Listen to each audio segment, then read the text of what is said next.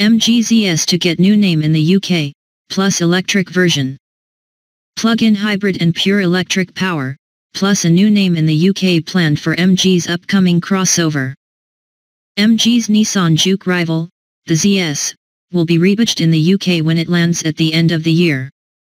And bosses have also confirmed that plug-in hybrid and fully electric versions will arrive with 18 months. The new name for MG's crossover will be announced at the London Motor Show later in the year, along with prices and specifications. Bosses have remained tight-lipped on exactly what it will be called, but did reveal they wanted a more cohesive naming strategy, so it is evident that it sits beneath the larger GS in the range. The electric and FEV versions of the crossover will also beat the production version of the Emotion sports car concept to market. There are no details on what the powertrain for both model will comprise, but MG is able to turn to its Chinese parent company SAIC for assistance with powertrain development. A plug-in hybrid system available to MG is found in the Rowe ERX5, which is a China-only SUV. It features a 169 bhp 1.5-liter turbo and 41 bhp electric. The powertrain is likely to be detuned for MG's smaller crossover to help reduce cost. The front has a familiar small SUV design, with the large grille and deep bumper echoing rivals such as the CX-3, especially thanks to the swept-back headlights. The rear looks more closely related to the MG GS, the ZS's larger brother that's already on sale.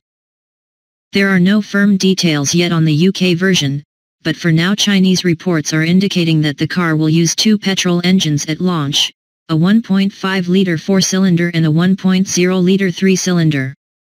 That matches our previous spy shots, where a number plate check revealed that the test mules in Britain were using the small petrol unit. The 1.0 engine is claimed to have 123 bhp and 170 Nm of torque, and while the 1.5-liter petrol in the GS could be carried over with 164 bhp and 250 Nm, the reports suggested a tuned version with 118 bhp and 150 Nm of torque will appear in the car. It's also suggested that the car will get the same 6-speed manual and 7-speed dual-clutch automatic gearboxes as the GS. The new MG SUV will be based on a shortened version of the platform from the MG GS SUV and marks the revival of the ZS nameplate.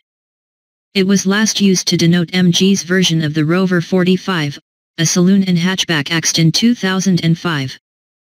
MG's head of marketing Matthew Cheney told us that the explosion in popularity of SUVs and crossovers has meant it's a market the brand cannot ignore, and the platform also supports larger cars, which means we could see a 7-seater rival for the Nissan X-Trail in the MG lineup in the future.